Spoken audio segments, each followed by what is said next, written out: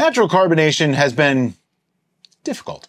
So we have tried to come up with some forced carb methods that we can use. And I just thought, let's put a video together. I have never used this, but I know how it works, believe it or not. And I got it from Amazon. I figured let's give it a shot. This is a kit that comes with a pressure regulator, some hose tubing, and a connector that goes on the end of a keg. I'm not there yet. Yeah.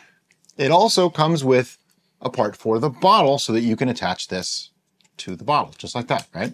It even comes with the gas. Now these are kind of weird. They're 74 grams. So it's a slightly unusual receptor.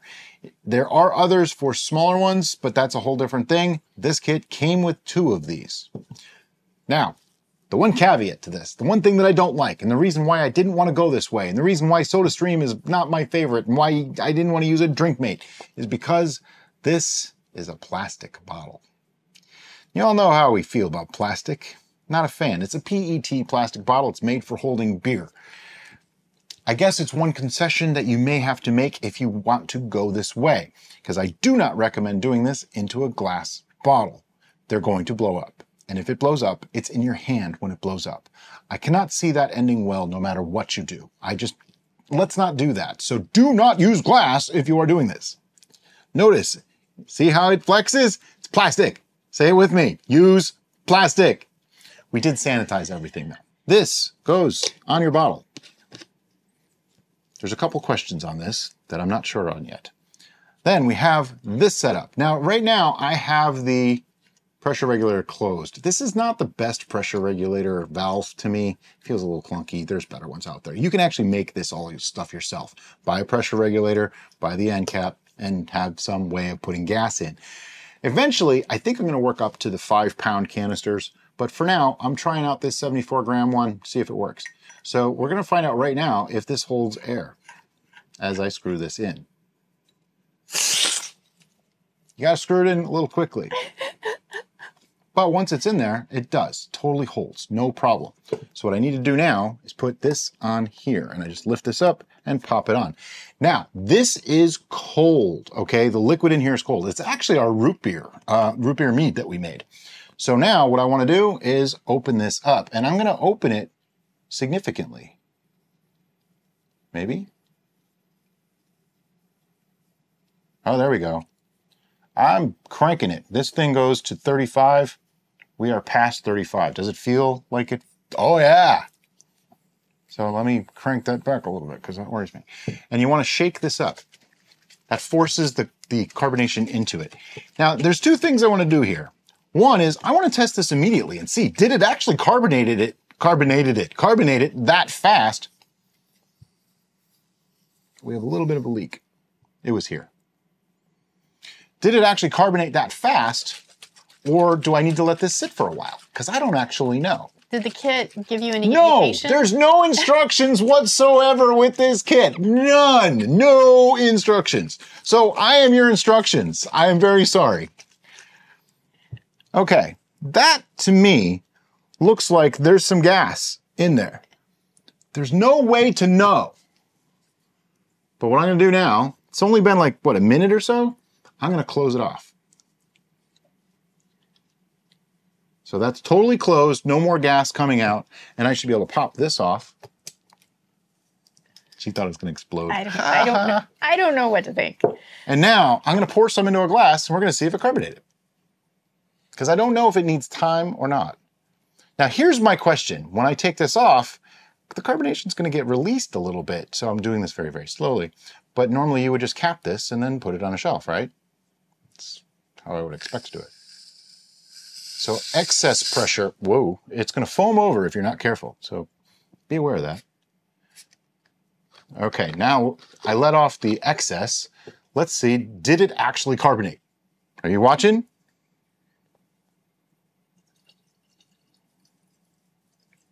I'm going with very, very little. Very, very little.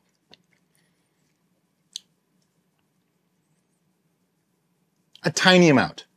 So what that tells me is this has to sit for a while, and that's okay because we have more of that root beer right here. You need the funnel? I need the funnel. That's a really good mead. Yeah, it is. It's got great flavor. It's lovely now that it's chilled. I know what you're thinking. Bri, that's a mini keg. How come you're not just doing that? Well, you can, but I wanted to test it in the bottle because ultimately I'd rather be able to bottle this than have to keep a keg going. And that's what I was trying to say. Oh, well, I'm sorry. What I was trying to say earlier, but it's okay. This is kind of chaos theory right now. Yeah, we did not have a plan for this video. It was kind of I just want to do this thing. I want to test this out. I want to play with my new toy. That's pretty much what this is. Okay, you want to make sure that gets on there. Not like I did it. There we go. Now it's on. You should hear a snap, apparently. And wash, rinse, and repeat. Let me turn this thing again. Like I said, this isn't really the best valve, but it does the job. And again, I'm going up to, this is at probably 40 PSI right now. Maybe drop it back just a tiny bit. And what I'm going to do now is just let this sit. I'm probably going to put it in something explosion proof. Just in case it's too much for the bottle. But the idea is this will sit under pressure now for a few days, and then I'll catch up with you again in a few days and show you how it did. Sorry to interrupt the video, but I wanted to tell you about the City Steading VIP Club. It's a super friendly bunch of brewers who get together and constantly help each other and share information. A large part of it is our private Facebook group where you can ask questions and get help. We also have Zoom meetings monthly for most tiers of membership. These hangouts are a great way to ask questions or just hang out with us and the other members. In addition, the higher tiers get their names right in our videos. So consider becoming a VIP. Now, back to the video. All right, so I checked this every couple of days and kept the thing open, the pressure regulator open. And, well, this is 74 grams of CO2. There's no pressure left in this. It's only been like 5 days, okay? People say it takes anywhere from 3 to 7 days to carbonate when you can't get up to super high PSI, like past, say, 30 or so, which this never really did. 30, 35 is about all it really got to. I have some concerns. And then, let me just remove this. It's been in the fridge the entire time. I shook it up a bunch of times, but let me show you something. That's worrying. Yeah. Plus, I'd also like to make another observation that I learned along the way. Regardless of the fact that he used up the whole 74 grams, which is absurdly stupid, I can only do one bottle at a time. 3 to 5 days to do one bottle, that's a waste. I can't deal with that. So I'm going to have to figure out another way. But just for this purpose, we're going to pour this into this glass and see if it's fizzy at all.